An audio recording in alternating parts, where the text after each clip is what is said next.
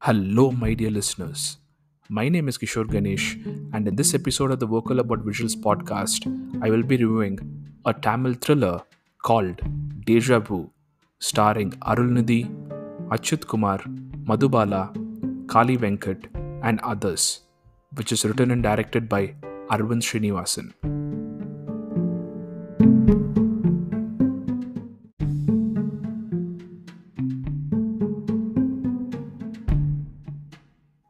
This movie might be a thriller, but I'm gonna reveal the ending of this review right at the beginning here and say that Deja Vu is quite a competent thriller.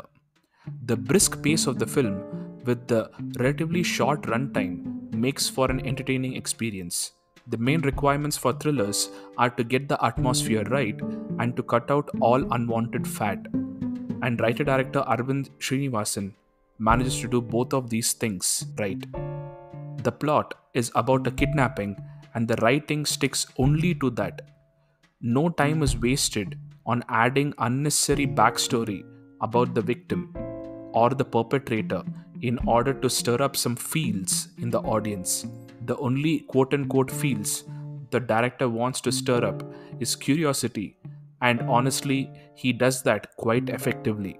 The writing keeps you guessing about what's going to come up next. However, this feeling does get diluted as more and more details get revealed because the plot, unfortunately, starts getting predictable. That said, this predictability does occur in a gentle gradient, so you tend to feel slightly disappointed only at the very end of the runtime, which again is to the credit of the writing. And towards the end of the film is also where some of the editing and continuity in the look of the actors also takes a hit.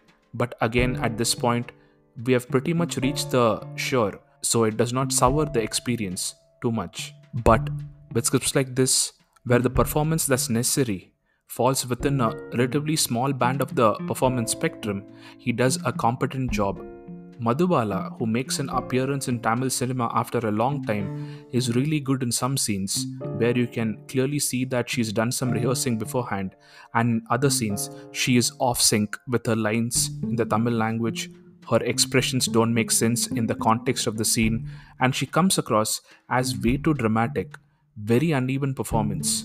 Achyuth Kumar, a seasoned veteran actor who, despite someone else dubbing for him, delivers a good performance, and so does Kali Venkat. The supporting cast, who fall in the category of either friends or family of the victim herself, and cops, deliver performances that range from good to competent enough, thereby allowing you to enjoy the thriller in front of you. On the whole, a good thriller shot with an indie budget, I think, with good to competent performances.